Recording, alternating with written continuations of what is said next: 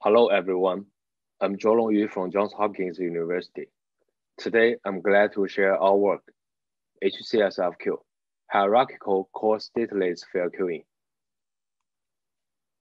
Fair queuing is a canonical mechanism to provide fair bandwidth allocation to network traffic. There has been a long history of research on fair queuing. Until recent years, there are still some very nice works about it. For example, there are several interesting works from NSDI in recent couple years. These works can be applied to implement fair queuing using existing hardware.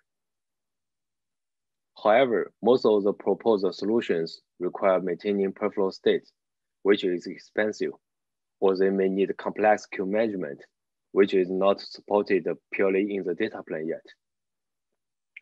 We noticed that about 20 years ago, there is a work called CSFQ. It achieves fair bandwidth allocation, and it does not require per flow state in core switches. The per flow state they need is basically the rate of each flow, and it is only maintained in the H switches, and the H switches will label the flow rate to the packets. All switches maintain a fair share rate alpha for each port. The fair share rate indicates the fair bandwidth allocation for each flow. And the fair share rate is updated upon whether the packet is dropped or not, and it does not require any per flow state. The switches drop packets based on the flow rate carried in the packet, and the fair share rate maintained in the switch. Here we show a quick example.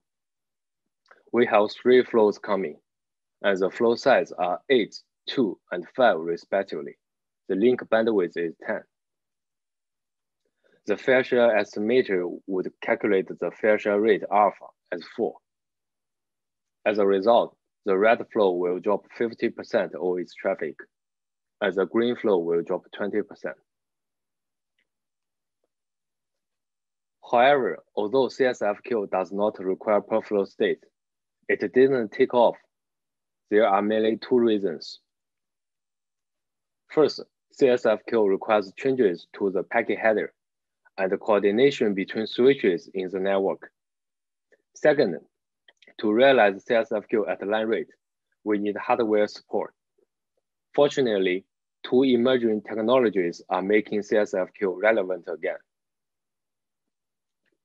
The widely used data center provides a place for CSFQ to deploy under a single administrative domain. And the emergence of programmable switches make it possible to implement user-defined packet processing at line rate.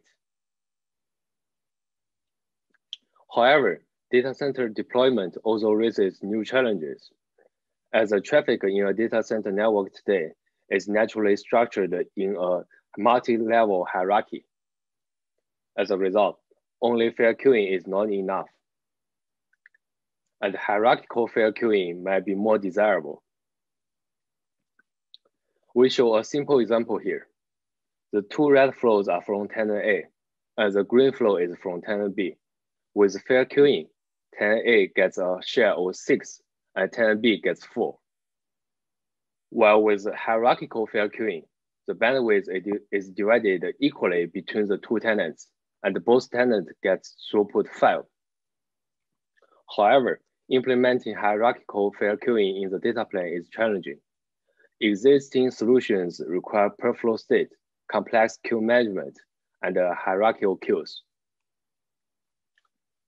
In our work, we present HCSFQ, which enables hierarchical fair queuing on commodity hardware at line rate. There are mainly 2 challenges.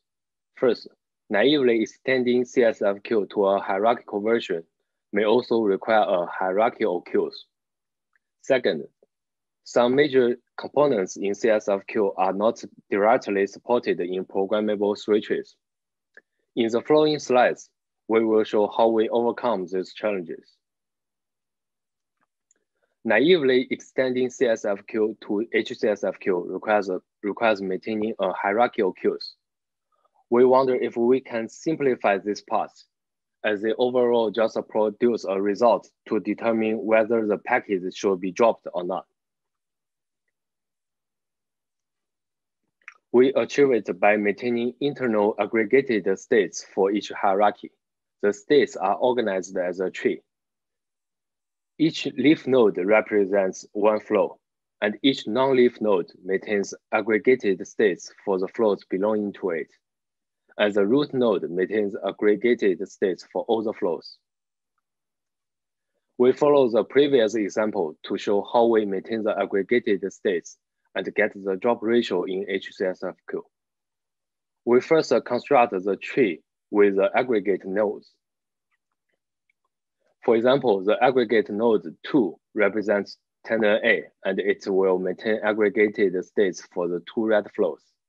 And node 3 represents tenant B, which contains the green flow. And the node 1 represents all the flows. We have the incoming traffic of tenant A and tenant B at 10 and 5 respectively. Using fair share rate estimator, we will calculate alpha as 5.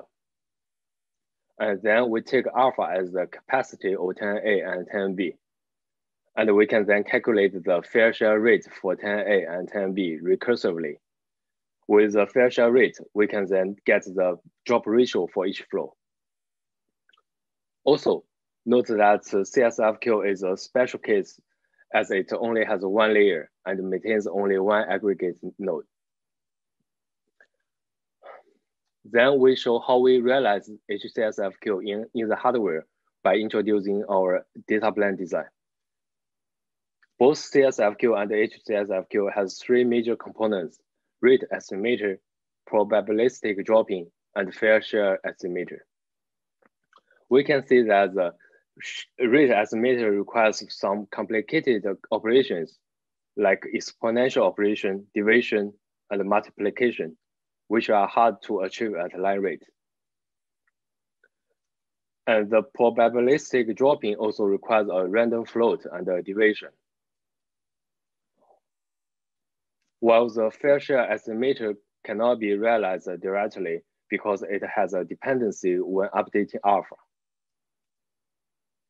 In our design, we use a window-based mechanism to estimate the rate. We calculate the total bytes received within each window and use it to update the current rate when the window passes.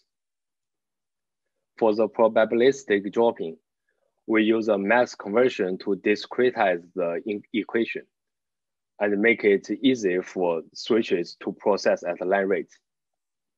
And we use a set of bit shifts to do the multiplications here. Please refer to our paper for more details. And for the fair share estimator, we use a small number of recirculation packets to update alpha. And we separately generate extra packets for recirculation in order to avoid packet reordering. Now let's go to the evaluation part. Our testbed contains a top-of-rack Tofino switch and 5 servers. Each server is equipped with a 40G NIC. We also did a large-scale simulation with web search workload on a leaf span topology. In this talk, we would like to share 2 sets of results: how HCSFQ works on the rack scale testbed, and how HCSFQ works for a data center workload in simulation. Please refer to the paper for more evaluation results. First, how HCSFQ works on the testbed. Let's first take a look at the fair queuing scenario. We send 32 flows in total. As TCP congestion control provides fair bandwidth allocation, the flows have similar throughput even without HCSFQ. Adding HCSFQ to the switch does not change the bandwidth allocation. However, for the hierarchical fair queuing scenario, we let tenant A send 24 flows and tenant B send 8 flows.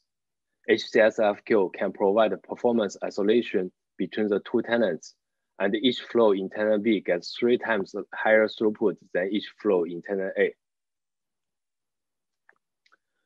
We also show the results for a DCN workload, the web search workload. We compare HCSFQ with TCP, DC-TCP, and the two state-of-the-art solutions, AFQ and SP-FIFO. As we can see, HCSFQ achieves up to 60% lower flow completion time than vanilla TCP. And the AFQ and the SP-FIFO are about 15% better than HCSFQ on flow completion time, because HCSFQ enforces fairness by packet dropping and cannot provide a guarantee for sensitive packets. We can also observe that the gap between HCSFQ and AFQ or SP-FIFO does not grow much as the traffic load gets larger. So in conclusion, we present HCSFQ. HCSFQ provides hierarchical fair queuing on hardware switches at line rate, and it does not require per flow state at core switches or hierarchical queue management. The code is open source on GitHub. Thank you. Please feel free to contact us if you have any questions.